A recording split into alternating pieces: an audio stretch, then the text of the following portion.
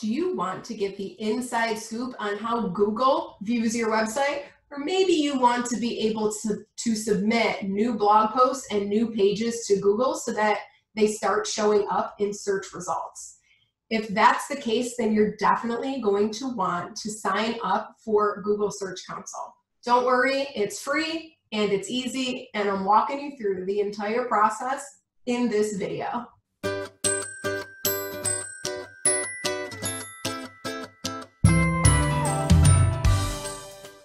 What's up, guys? Welcome back to my channel. I'm Mariah from MariahMagazine.com, where I help you figure out the DIY solutions for website tech and SEO. Today in this video, I'm showing you how to sign up for Google Search Console, how to verify your website on there, and how to connect Google Search Console with Google Analytics. All right. Let's get started. Okay, so now I'm going to show you how to sign up for Google Search Console if you're not already signed up yet. So this is a free tool. So you're just going to Google Search Console, or I can leave the link to this in the steps that I've outlined. So go ahead and click on that. Then we're going to click the Start Now button. And it's going to have you sign in to your Google account. Now, this is important. You want to make sure that you're signing in to the same Google account that is connected to your Google Analytics. This is going to make the verification process a trillion times easier. Okay, so I am going to log into one of my accounts.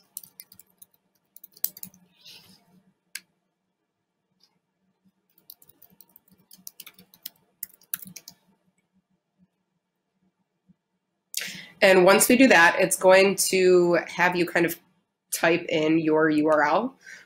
You can go ahead and select an entire property type, but that's going to require DNS verification. So that basically means that you're going to have to log into wherever your domain is hosted and add a TXT file. Okay, so if that sounds like super overwhelming and you're like, nah, I'm definitely gonna need another option here, we can always do the URL prefix, okay? It's important that you put in the URL that your website is, okay? So you're gonna be like, wait, what are you talking about? So there's different prefixes. So like you can see in this example, there's HTTPS, www dot your domain name. There's also HTTP www, and then there's HTTPS without the www, okay? And then HTTP with the www. So there's actually 4 different kinds of your domain name. I know it's super annoying, but yeah, so we're gonna want to type in like the actual domain name that your website is. So for this one, I think this website is non-www. Let's see. Yeah. Okay. So I'm going to open this up, copy it, paste this right in here. Once you do that, you're going to go ahead and click continue. It's going to check your verification. Okay. So if you already have your Google Analytics set up with this Google email, it's going to verify it automatically, okay? If you don't, you're going to need to do another verification method, which could be like clicking your domain provider, let's say GoDaddy, for example, and then you're going to have to sign into that, follow the steps, make sure that you own it. It can be a headache. So just make sure that you're logging into the same Google Analytics thing. And it's also going to be important for when we connect this Google Search Console account with your Google Analytics account. Okay, so once you go ahead and do that, you're going to go ahead and go to property, and then you're going to see a screen like this. Best practice is to add all of those URL prefixes. Do you have to do that right now? No, but I do want to let you know that it is best to now go in and be like, okay, let's go ahead and add the www version. So it's going to verify it, go to property.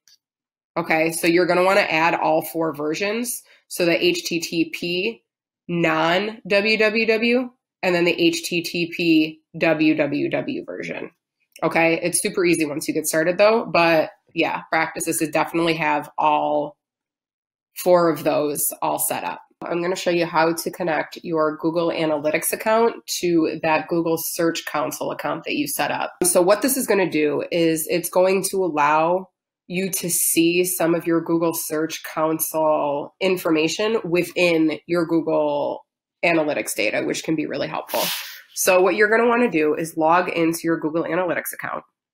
And then we're going to come over here and click behavior. Nope, just kidding. We're clicking acquisition, and then we're going to click Search Console. And then you're going to click landing pages. And you're going to see that this report requires Search Console integration to be enabled. Okay, so we're going to go ahead and click this Setup Search Console button. And then we're going to scroll down and click Adjust Search Console. So you'll see that there is no linking being done here. So we're going to go ahead and click Add. That's going to open up the other, it's going to open up your Search Console account that's connected to your Google email address that you're signed up with. So we're going to go ahead and click the website property. So when you're linking these website properties, if you went ahead and added all 4 of those options, the HTTP, HTTPS, and then the www, non-www, holy crap, that's a mouthful.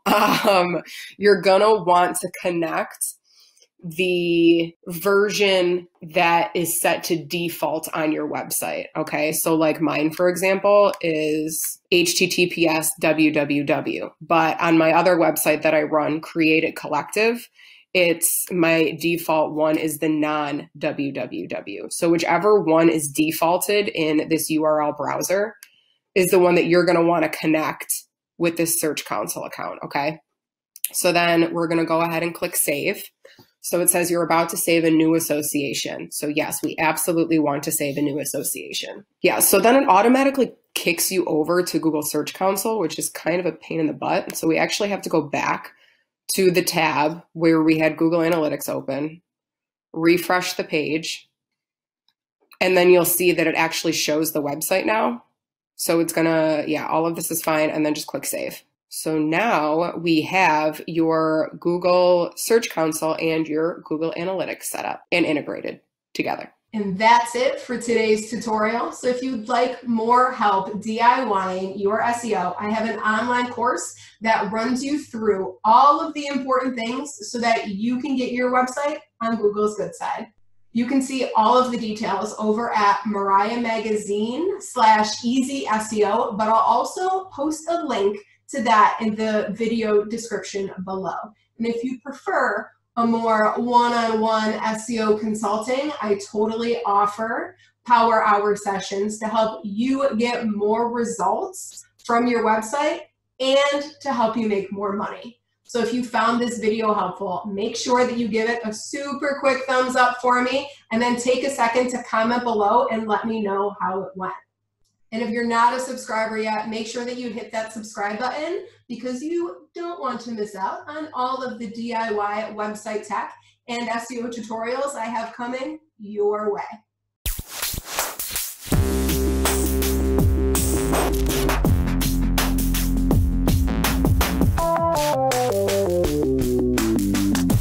Hello, and welcome to another episode of Search Off the Record, a podcast coming to you from the Google Search team, discussing all things search and having some fun along the way.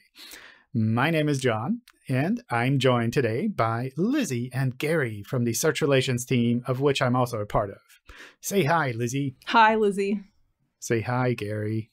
Nah, I don't want to. No. Anyway, Gary, it's great to be back here, but why am I here? Well, we were told that you don't like us anymore, and I kind of wanted to twist your arm into coming back and, show your face. Wait, voice. That's the wrong format. I was thinking that, I don't even know when, maybe half a year ago or so, we had an episode about robots.txt. And it was a fun episode. And then I was thinking about what else is similar to robots.txt, and we ended up with sitemaps. And I happen to know that you were involved in sitemaps in some ways back in the days, like 1902 AD. And maybe you could talk about your experience with sitemaps, and then we probably just deep dive into certain parts of sitemaps. Cool. Okay. So I guess you could say sitemaps is how I snuck into Google, which may be a good thing. Who knows?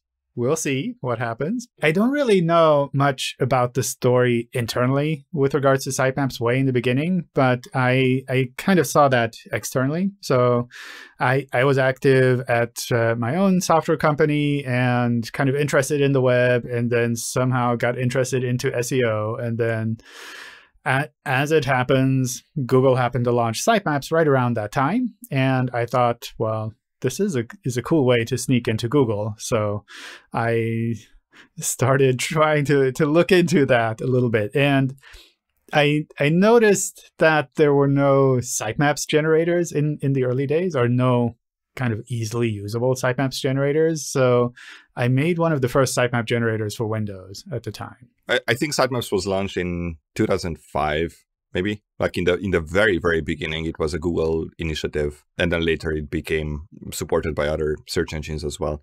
Right around that time, Google also published script to create sitemaps. How your generator was different from that script? Well, I made a generator for Windows. So instead of having to run some obscure script in this weird programming language that nobody knew about at the time called Python. So I made something that was more usable by, I don't know, like average site owners, or at least I thought it would be. So basically you enter your website and then it goes off and crawls your website based on some settings that you provide. And then in the end, when it knows about everything, it generates a sitemap file for you. I thought that was pretty neat at the time. And the sitemaps project was, I think, launched between different teams in Mountain View, in Kirkland, and in Zurich. So there was definitely a big team in Zurich at the time, which I didn't really realize. I don't know, as someone externally from Google, you just see, oh, Google, and you have no idea what is actually behind it. But it was interesting because at some point I got invited to chat with the team in Zurich. It was interesting to meet some of the people that were active there. And I think one of the people that I met there still works in Zurich. So that was pretty cool. I think the initial initiative from the sitemap side or from Google was really about kind of understanding the web a little bit better, making it easier to crawl and find all of the content on the web. Did you feel like that helped at the time? Like when you started using a sitemap, like did that help with your early SEO experiences trying to get your software company site found? To some extent, I thought, especially the process leading up to that was really helpful. I don't know, SEOs did it at the time, but it's kind of that process of crawling your website was really eye-opening because in the early days, you're like, well, Google is this big magic black box and nobody really knows what it's actually doing. And then when you crawl your website yourself, you realize, oh, there are actually a lot of technical details that are involved with crawling. And there are a lot of things that you can do right or that you can do wrong on your website. And that I thought was really interesting. So it kind of like regardless of whether or not sitemap files actually helped with the visibility of your website, that step of creating a sitemap file forced you to look at your website and think about, well, what are all of the URLs that Google could find? And why is it not finding this part? And what's up with all of these parameters and upper and lowercase and all of these things where when you crawl your website, it's like suddenly this infinite mess. And when you see that for the first time, you realize, well, actually, this is something that I can control. And this is something that a site owner can kind of work on to make it easier for search engines to crawl. So then did you make some changes on your website based off of the learning exercises? And if so, what kind of changes did you do? I don't know the details of what I changed on the website, but things like URL parameters were super common, and kind of understanding that using random URL parameters like session IDs and URL parameters at the time was, I don't know, it was super common to have, that you just have this really long number as a parameter attached, and every user gets a different number. And that's something that in the early days you would look at a website and say, well, it is how it is. And like, I'm not supposed to understand all of these things. But when you crawl it, you realize, well, actually, this makes it pretty much impossible to crawl the website properly unless the search engine can figure that out. And if you can figure it out for the search engine, it makes it a little bit easier. I noticed this on our website, but also when I made the generator, like other people were using it and they would contact me and like say, well, I ran your tool on my website and it's not stopping. And then you kind of are forced to look at other people's websites and try them out as well. And then you notice that these kind of crawling issues, they're just everywhere. I think a lot of that has gotten significantly better because people use more common CMS systems and they don't generate this kind of messy website anymore. But at least back in the early days, it was super common to have a website that was pretty much impossible to crawl. I think the session ID, that was one of those things that it was pretty much transparent to a human eye. Basically, it was so prevalent on the internet that you didn't even notice as a human in the URL, and you are just like assuming that it's not there. But for a search engine or for any crawler, basically that meant that there's an infinite number of URLs, well, pseudo-infinite number of URLs on the site. And as with any crawler, crawlers are happy to crawl the URLs. And sitemaps probably were a very eye-opening thing for webmasters and site owners and developers in general. Yeah. What about the different tags that can show up in a sitemap?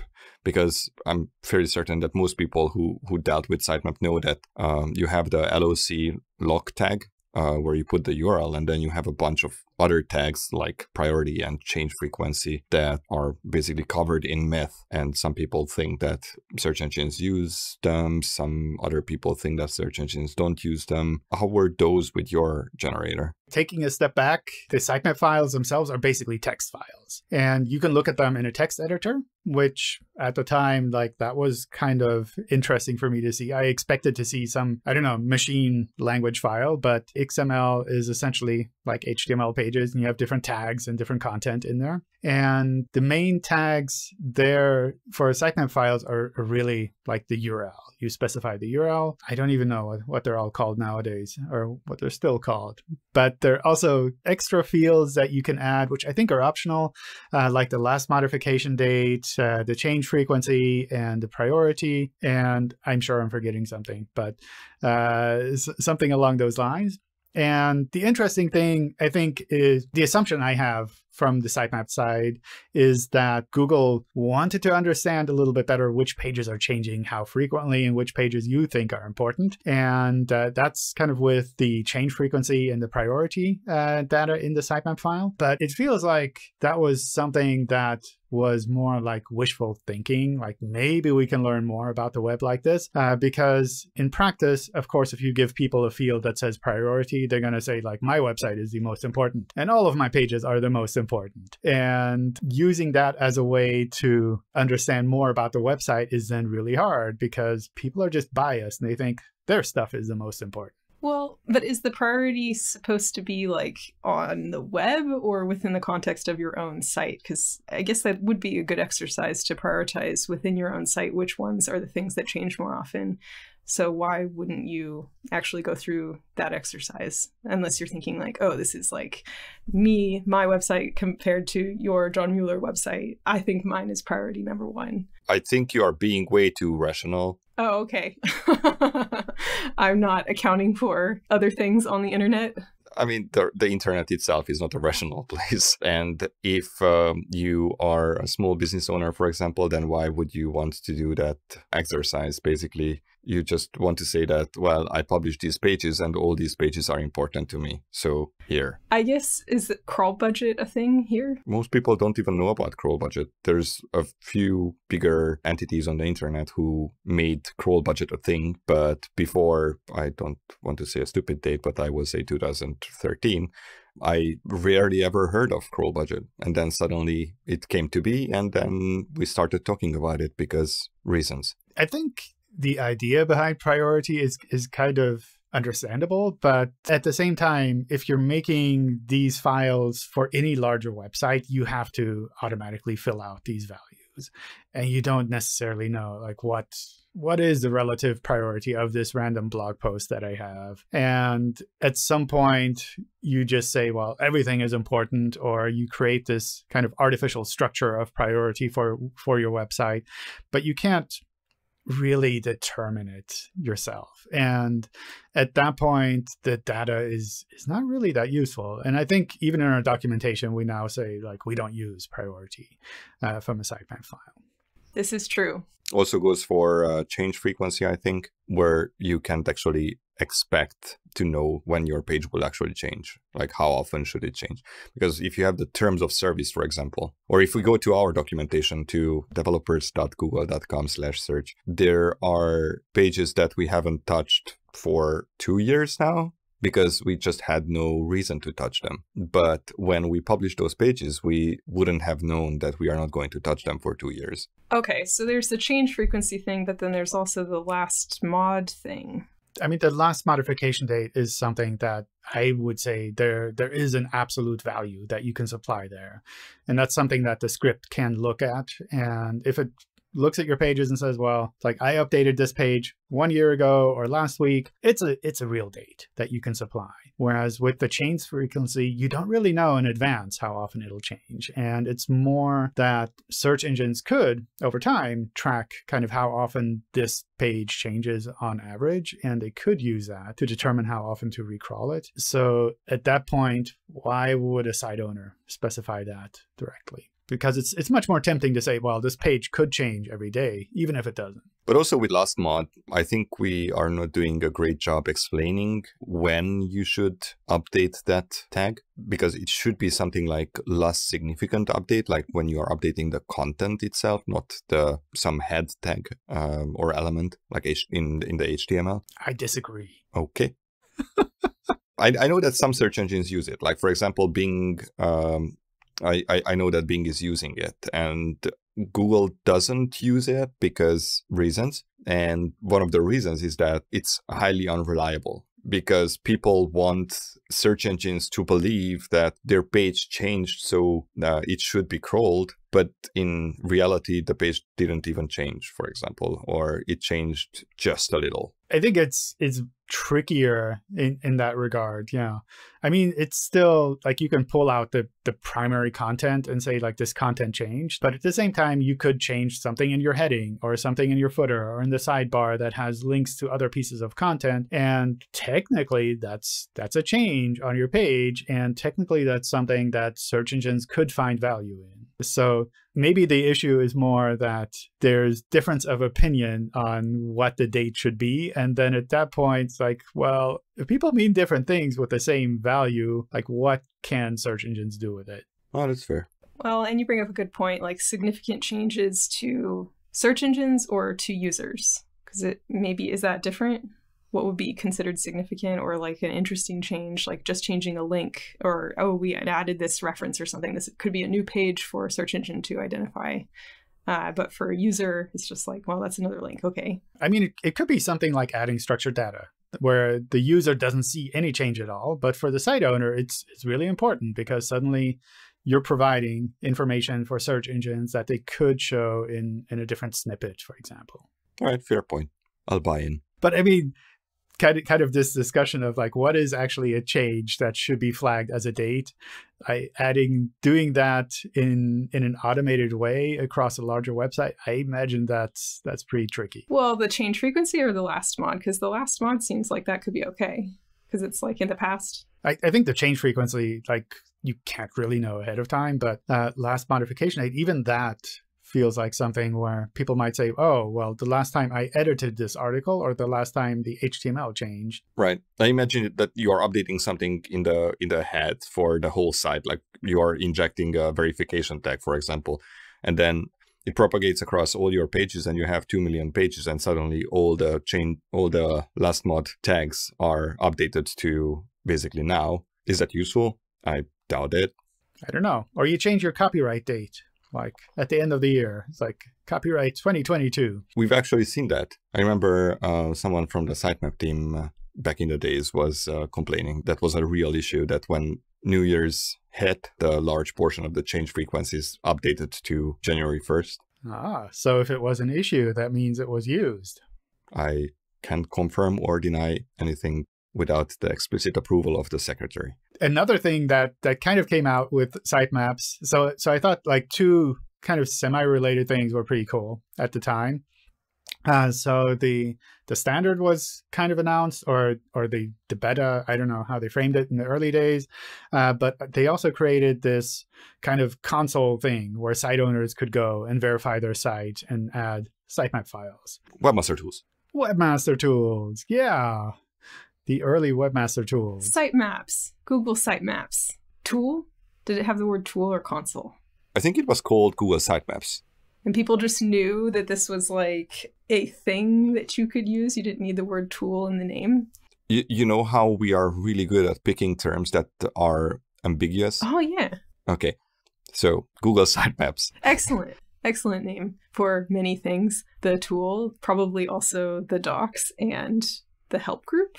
Yeah, the help group was the other thing that came out at the time because it was positioned kind of as a beta for site owners and they wanted to get their feedback, I guess. So they created a help group for site owners, specifically around sitemaps. And I got involved in that at the time as well, kind of helping people with their... Like pre-Google? Yeah, pre-Google, helping people to figure things out. Oh, you were a Bionic poster, right? That was, I think, before that. And at some point, it migrated from being a group about sitemaps to being the Webmaster Help group or something like that.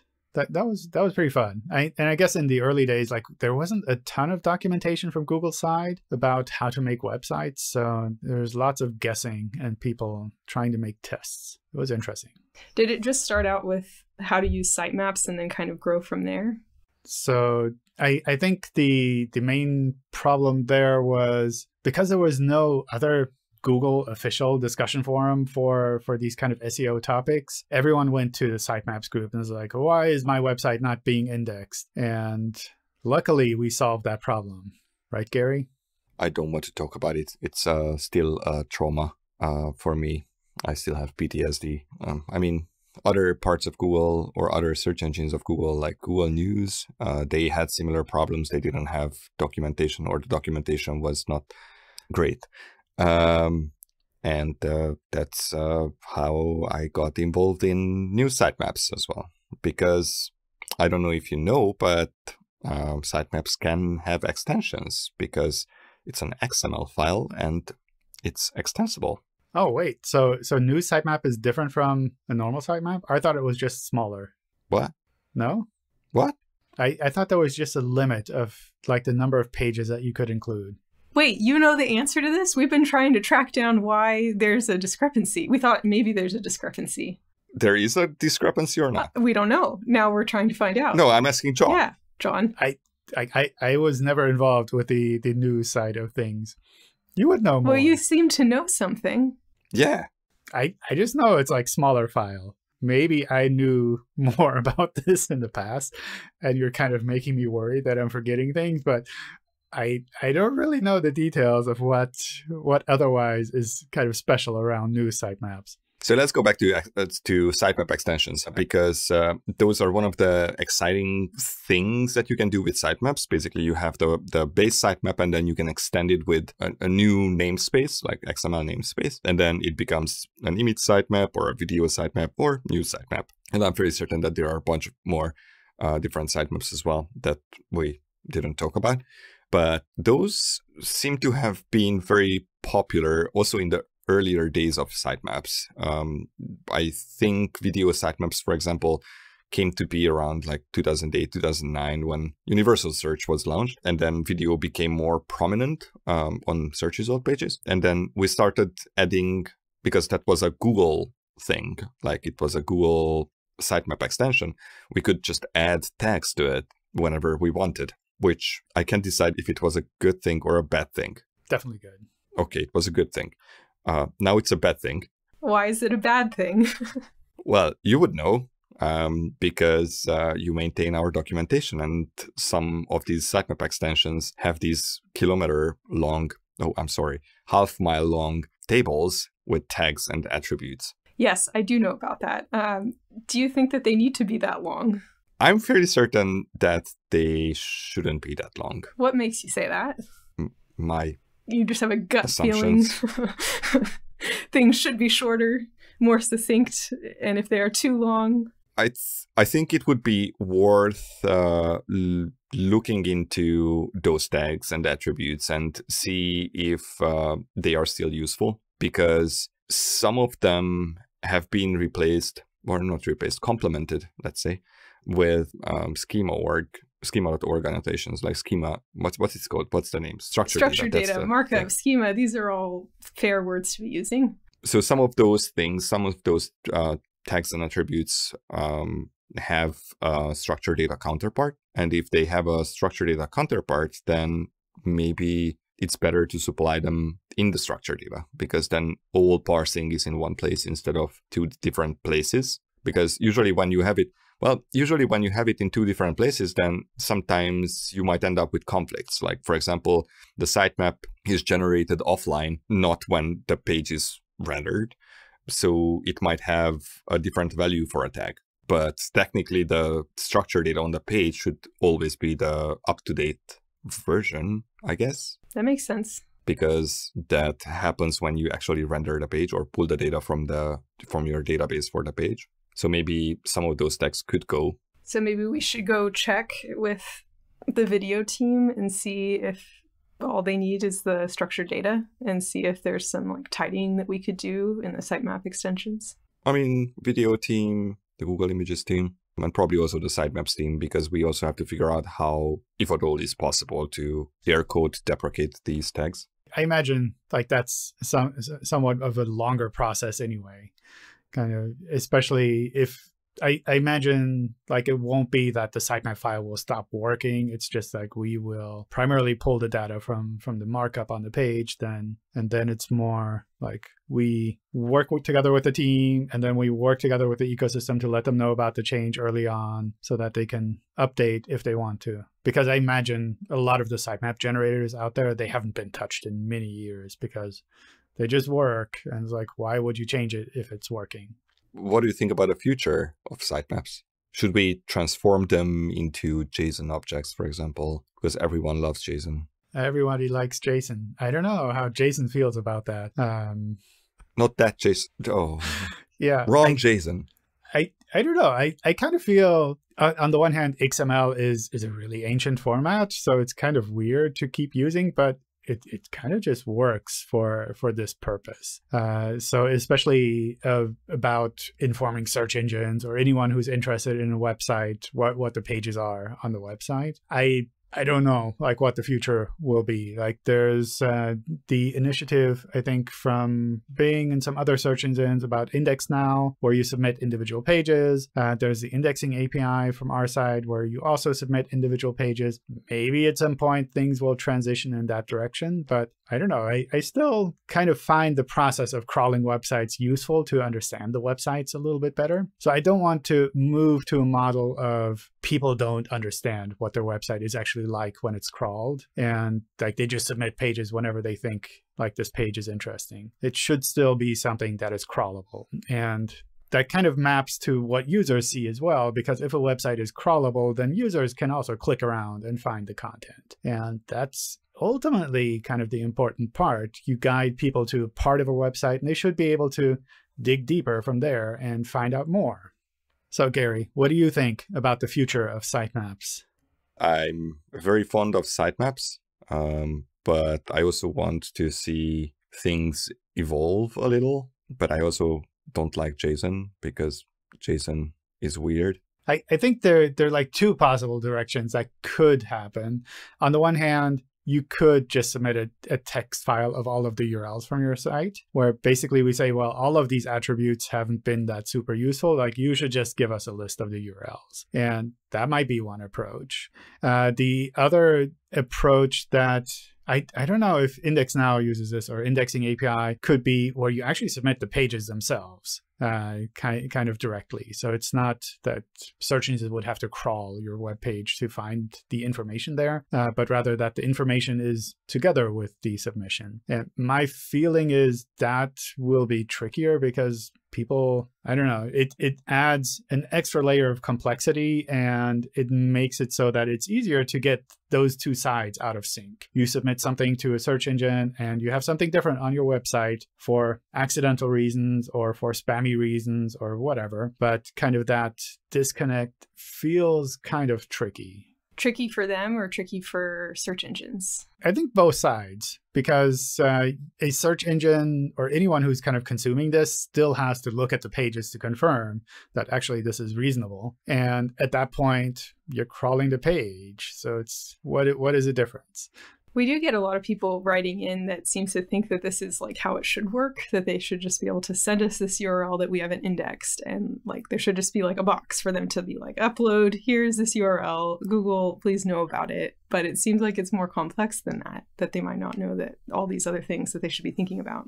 I mean, that could be a good topic for a future episode where we talk about what gets into our crawl queues and what does not, because it is way more complicated than just submitting a sitemap. Basically, with a sitemap, you are just telling search engines, any search engine, that your URLs are here. You do whatever you want with them. You're not instructing that you want these crawled. Or not crawled. Well, with sitemaps, you cannot say not crawled. You use robots.txt for that, right? Oh, look, we made a complete loop. Full circle. And that's it for this episode. Thanks for joining us here, folks. Next time on Search Off the Record, we'll be talking about the future of the web with Alan Kent. We've been having fun with these episodes, and I hope you, the listener, have found them both entertaining and insightful as well. Feel free to drop me a note on Twitter or chat with us at one of the next virtual or in-person events that we go to if you have any thoughts. And, of course, don't forget to like and subscribe. Thank you, and goodbye. Bye now. Goodbye.